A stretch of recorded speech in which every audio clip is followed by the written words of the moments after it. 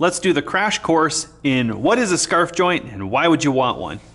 A scarf joint is used to lengthen a timber. For example, if you have a house that's 36 feet and you have a post here, you may want to join those timbers here over this post with a scarf joint.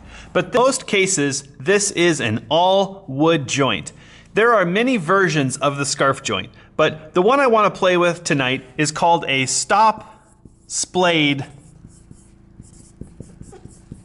scarf.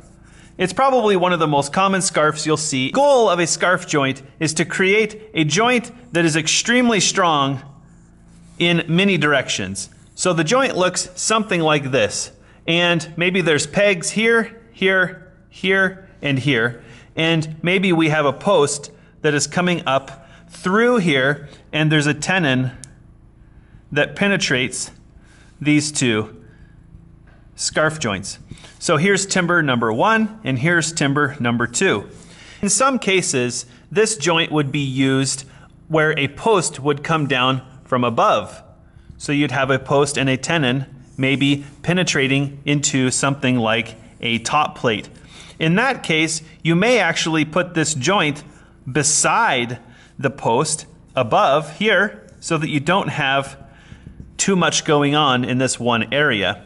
In which case, this might fall over a wind brace on one side. These are our family of scarf people. These are the cutoffs from a lot of the beams that were used in our house. For example, this is an 8 by 15, was our tie beam. This looks like an 8 by 10, which means it was probably a top plate. This is a chunk of leftover brace stock from the frame build.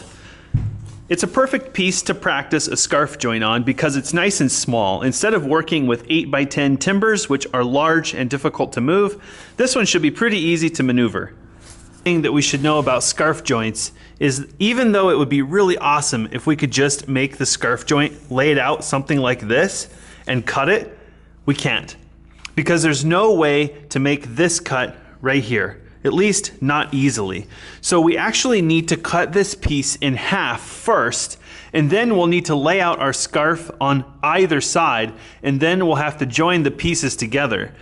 If this dimension here were 24 feet and this were 24 feet, you would actually need a timber that's slightly longer in order to create this joint.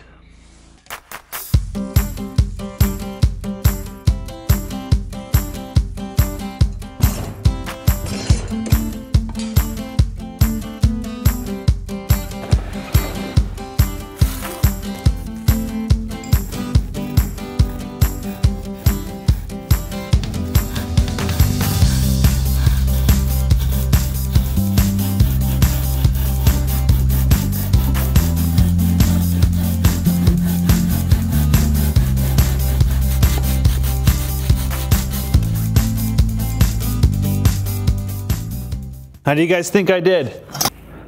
Let's check it for square. It's pretty good. Got a high spot right there in the middle. Give this a crank or two. All right, so now we've got 2 equal pieces. And now we can begin laying out the joint. We use a method of measuring called baseline measuring. So we're going to pull all of our measurements from one side of our timber and we're going to transfer those around. I've laid out the dimensions, the baseline dimensions of our timber. Let's lay it out.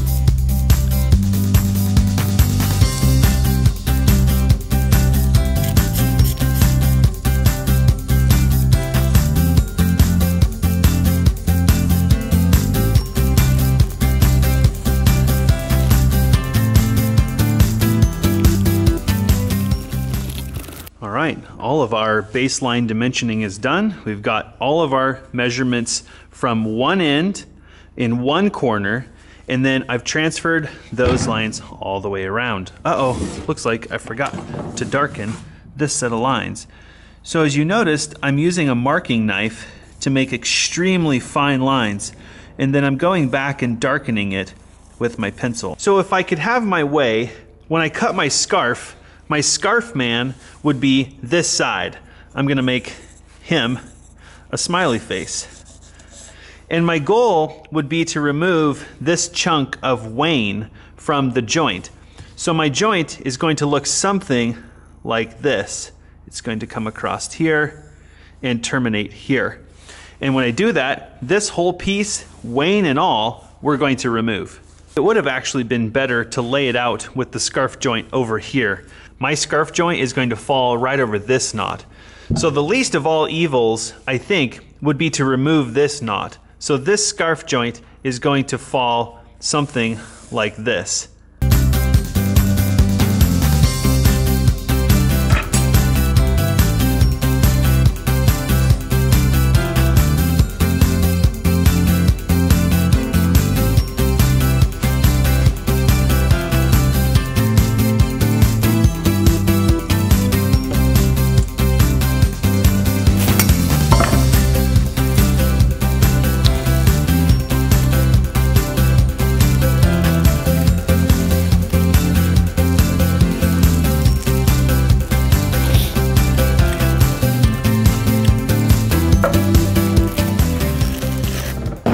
All of our scarf lines are laid out and marked. So now we need to move on to cutting. And I think I'm gonna cheat just a hair on this long cut. It's gonna take me a long time to do it by hand. So I think I'm gonna hit that with the Milwaukee saw, and then we'll finish these two cuts by hand.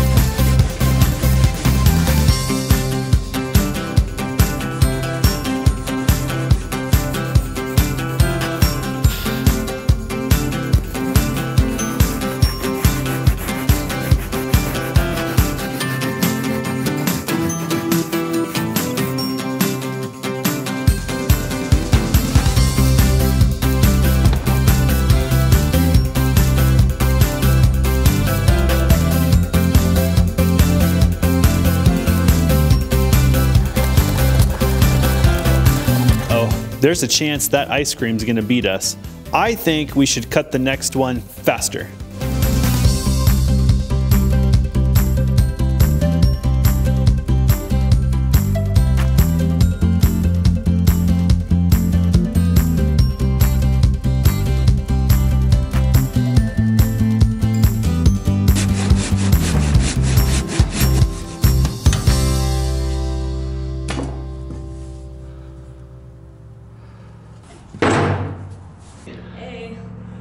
Alyssa decided to join me.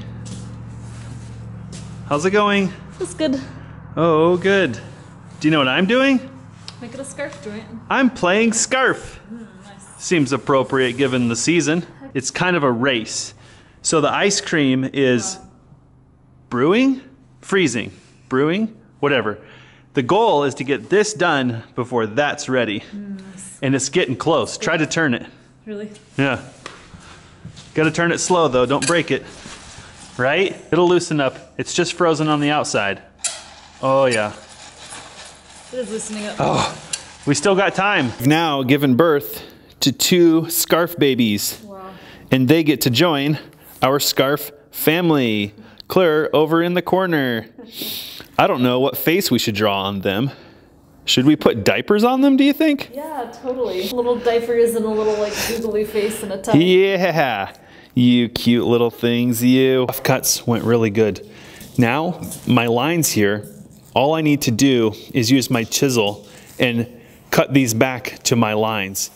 That's probably the most tedious part of this whole process. If you look really closely, there's my line right there. So I used the saw and I held off maybe a 1/16, in some places maybe an 1/8. And in other places, even worse, like here, like 3/8 of an inch. I don't know. So that might take me a little while, but this is probably the most rewarding and fun part of the process.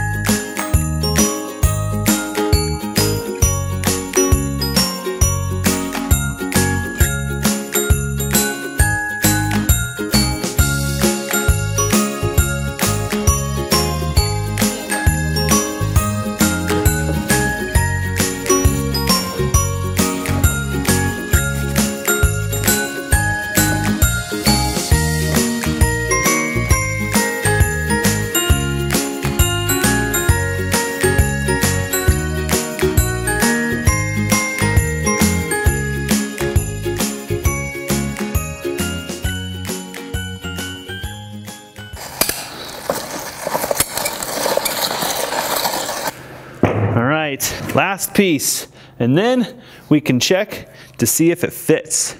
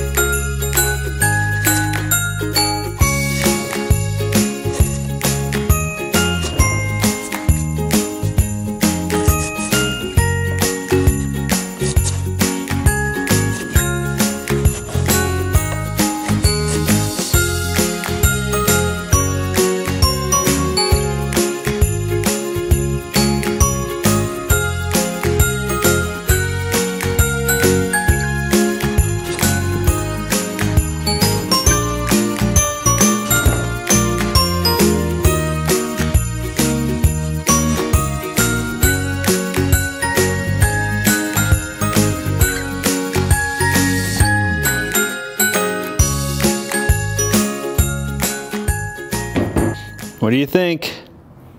Think it'll fit together? Moment of truth. Here we go. Moment of truth. Here we go. Oh, something's hitting. What is it, do you think? I can't tell. Looks like we're hitting over here. Oh, look, I didn't even finish this. How the heck did that pass quality control?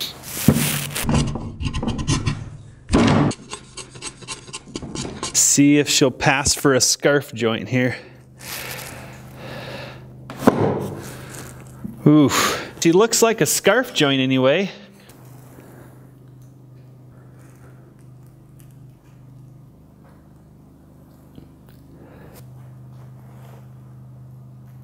I'm pretty proud of what I was able to accomplish in the amount of time that it took the ice cream to freeze, but I can see that I need to deepen these two kind of crotch areas to get a full engagement on this joint. I think I want to play with this even more. I'm not done with this scarf joint. I think we should do a weight test. We should first figure out how we want to keep it in place, whether we want to put a tenon or something in the middle here and mortise down through so that it can't pull apart, or maybe we can just put a ratchet strap on the outsides and see if we can keep it from falling apart. Look at that. Pretty good already. Usually, to finish off this ice cream, I have to crank for maybe 3 to 4 minutes before it reaches optimal stiffness. So I'm gonna finish this up and then hopefully, nah, who am I kidding? Alyssa's gonna help me eat it. All right, time for a visual check. See how we did. Oh, she's acting frozen. Ooh, nice. I think it's ready.